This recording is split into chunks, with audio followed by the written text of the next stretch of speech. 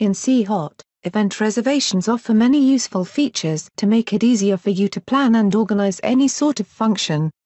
For example, you can book multiple rooms for an event by using a function called Plan Rooms. You can also easily create and link accommodation bookings. As for handy tools, there is the daily view and the room list.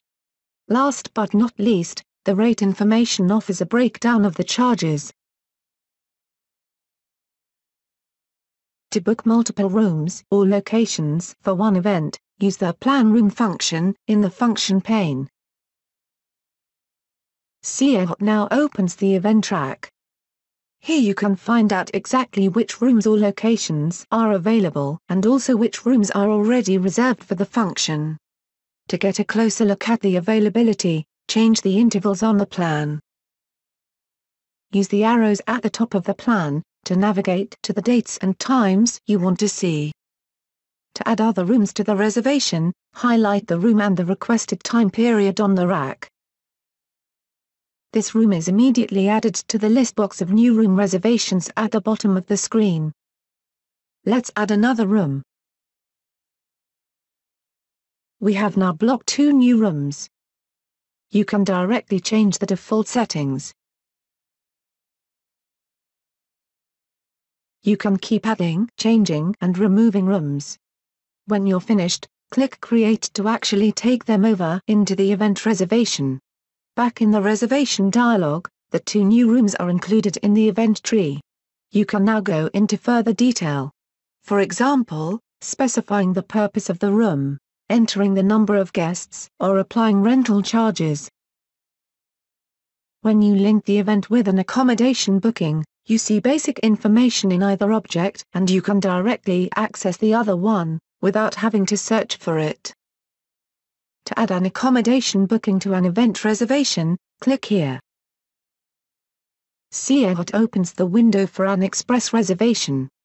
The client is already entered. By default, the arrival and departure dates coincide with the event dates. These dates can of course be adjusted as required. Continue entering other basic details of the accommodation booking. Also by default, the number of rooms is the same as the number of guests in the event.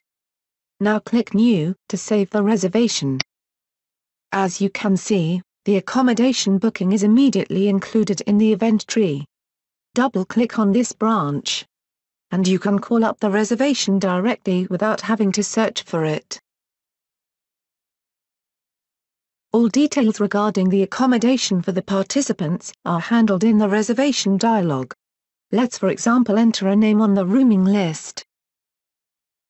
And go back to our event reservation. If you open the accommodation branch now, you'll see the names of the guests and their exact dates of stay. The daily view of the event tree and the room list are useful tools when planning and organizing complex events. In the summary, the event tree is sorted by function rooms and locations. Let's open the tab called Daily View. Here you can see what the client has booked for each day of the event. You can now work on specific rooms with their service and equipment bookings. The room list, on the other hand, gives you a list box where you can amend details of several function rooms at the same time.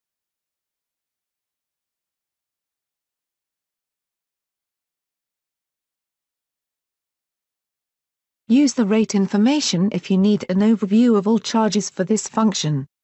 There are 2 ways to call it up. First, click on the tab by the same name. Here you can see the total charges per day, for a quick reference. For more details, click the button next to the list box. In this listing, the charges are broken down into different categories. Which service is listed in which column depends on the definition in the services master file.